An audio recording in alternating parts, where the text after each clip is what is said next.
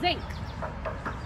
These are metal, so these are hollow. They're called zinkies, or white bronze is the term that you'll hear for them.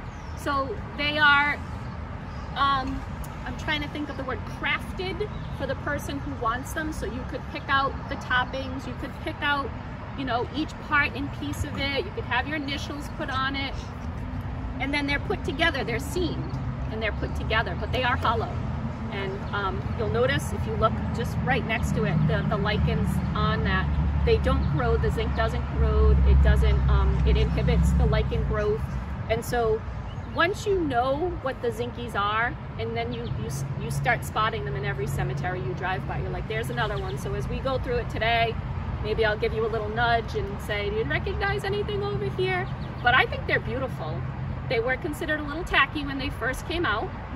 But then the panels you would have, inscribed isn't the right word, but cast when someone passed away.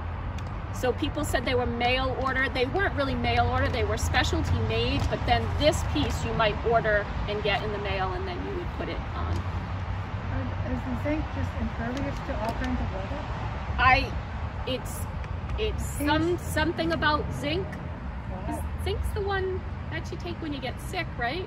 And all I can think of is like zinc oxide. It's definitely got some properties to it that are unlike other metals. But, you know, again, when you start looking at the dates, I mean, this thing's 120 years old and it looks amazing. Again, next to a stone that's not very old. So are they still used today? They are not still used today. They fell out of fashion in the 1920s and 30s, but people were still making the panels into the 30s and 40s.